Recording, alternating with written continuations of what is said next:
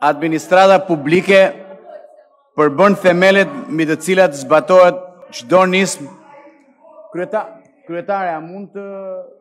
Ju lutem... Më fal, po këtu janë thënë çuditëra dhe si jeni ngritur ndonjëherë tani tha lukuni. Se ka llafin fare për ju. Pastaj po vazhdoni raportim. Po, faleminderit. Atëherë qetësohuni që të vazhdoj pjesa tjetër. Këtu çfarë nuk është thënë? Jemi sharë nga të gjitha anët. Tani po na tregon u mërzitet për lukunin. Hajde ta shikot tash. Administrata publike, të lutem kryetarin, nëse vazhdon që të flasë nga vendi, duhet marrësh mas. Më fal, nuk do në procedurë parlamentare. Administrata publike përbën themelet mbi të cilat zbatohet çdo nismë, çdo reformë dhe çdo iniciativë në drejtim të zhvillimit ekonomik dhe social të vendit. Cilësia, profesionalizmi, panësia dhe integriteti i administratës publike janë kriteret e domosdoshme të një administrate të suksesshme, e cila është në shërbim të plotë të qytetarit në mënyrë transparente, duke qenë kështu dhe reflektimi i vlerave më të mira të vendit. Ndaj sot duhet prezantoj para jush progresin dhe masat e ndërmarra nga qeveria shqiptare për një ndër reformat më të rëndësishme, jo vetëm për zhvillimin e vendit, por edhe për integrimin e Shqipërisë në Bashkimin Evropian, reformën e administratës publike gjatë vitit 2021. Reforma e administratës publike ka një kornizë strategjike të mirë caktuar tashmë prej 7 vitesh, me strategjinë ndërsektoriale të reformës së administratës publike, dokument i cili përbën bazën mbi të cilën zbatohet kjo reformë. Qëllimi i kësaj strategjie dhe reforme është forcimi i kapaciteteve të administratës publike, duke rritur cilësinë e ofrimit të shërbimeve ndaj qytetarit dhe përgjegjshmërinë e çdo nënpunësi nëpërmjet zbatimit me rigorozitet të procedurave të përcaktuara në kuadrin ligjor në fuqi, si dhe forcimit të kapaciteteve nëpërmjet trajnimit të thelluar dhe të vazhdueshëm të nënpunësve të administratës publike. Fal bashkëpunimit me të gjithë institucionet përgjegjëse për zbatimin e strategjisë, deri tani janë vënë në zbatim gati 100% e aktiviteteve.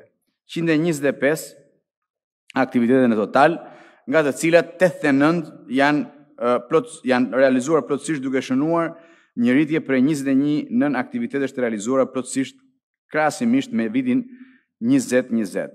Ky numër i lartë i produkteve të finalizuara përpos situatës është tregues i punës së vazhdueshme të bërë nga institucionet gjatë viteve të fundit në drejtim të realizimit të produkteve. Për sa i përket shërbimit civil dhe menaxhimit të burimeve njerëzore, si një ndër komponentët themelor të kësaj reforme, sot kemi një kuadër ligjor të plot, të qartë dhe të konsoliduar, i cili ka përmirësuar ndjeshëm menaxhimin e burimeve njerëzore në institucionet pjesë e shërbimit civil dhe e ka bërë shërbimin civil më të rreqës për profesionistët, duke rritur kështu besimin e qytetarëve te shërbyesit publik.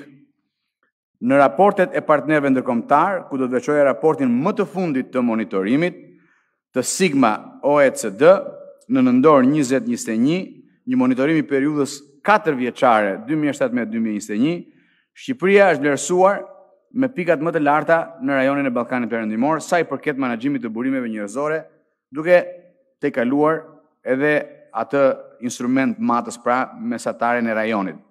Raporti si më poshtë. Raporti vlerësoi Shqipërinë për sa i takon stabilitetit dhe forcimit të sistemit të shërbimit civil, ngritjes së kapaciteteve dhe rritjes profesionale të nënpunësve publik në përballimin me sukses të sfidave të integrimit drejt Bashkimit Evropian.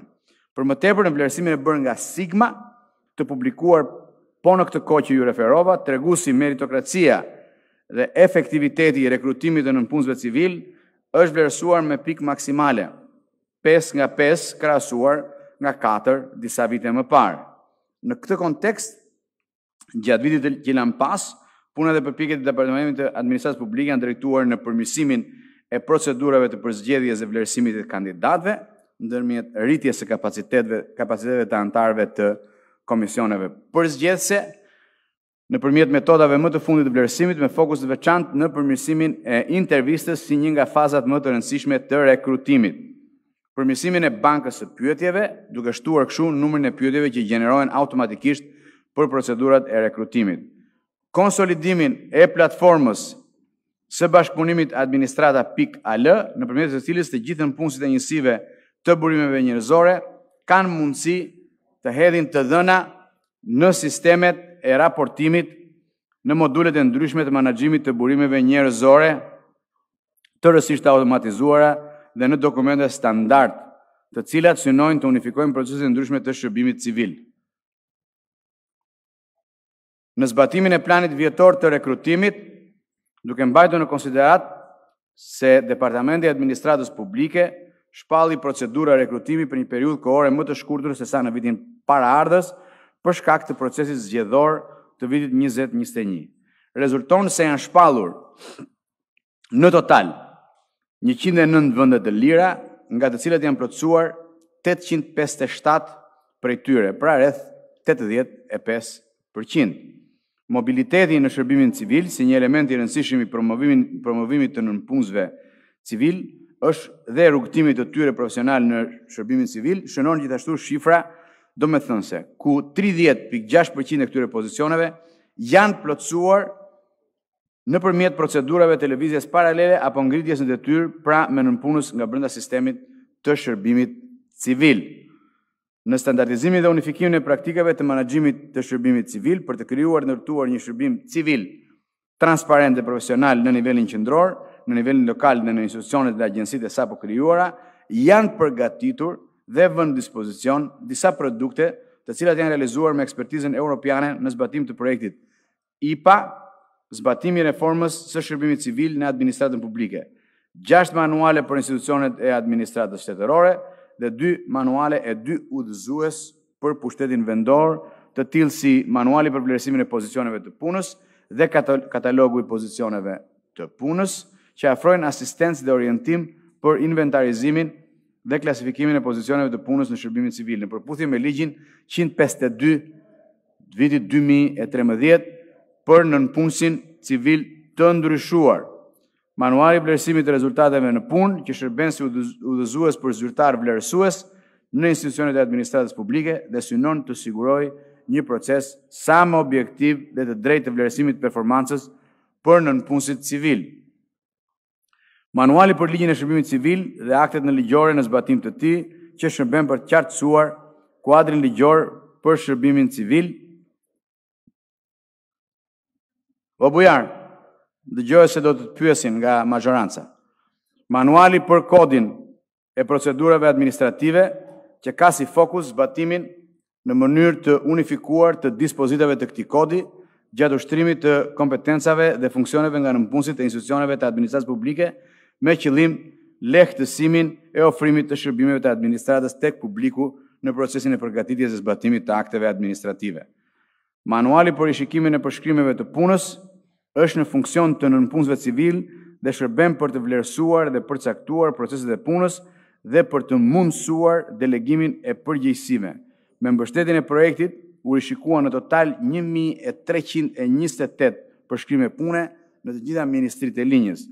Manuali i procedurave dhe përshkrimit e procedurave të rrjedhës së punës në ministritë e linjës, duke detajuar 20 procese horizontale dhe 40 procese vertikale.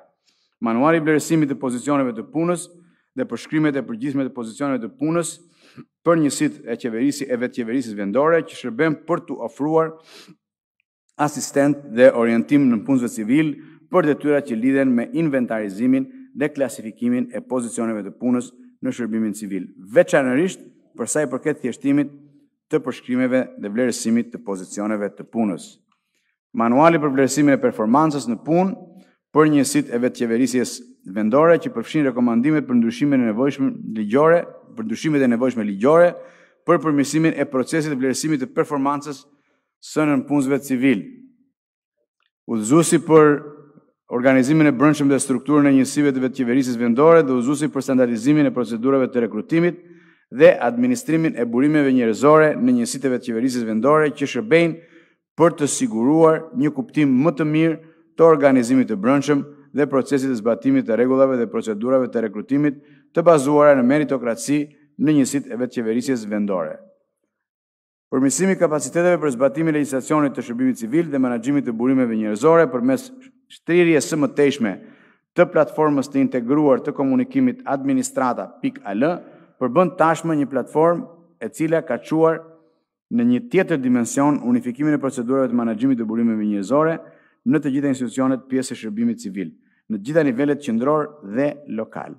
Gjatë vitit 2021, në këtë platformë përmirësua moduli i artimit të përshkrimeve të punës me qëllim që të vihet në ndihmë nënpunësve të burimeve njerëzore në lidhje me këtë proces, moduli i vlerësimit të rezultateve në punë të nënpunësve civil me qëllim që të vihet në ndihmë nënpunësve të burimeve njerëzore dhe të gjithë nënpunësve civil për realizimin e procesit të vlerësimeve të rezultateve në punë,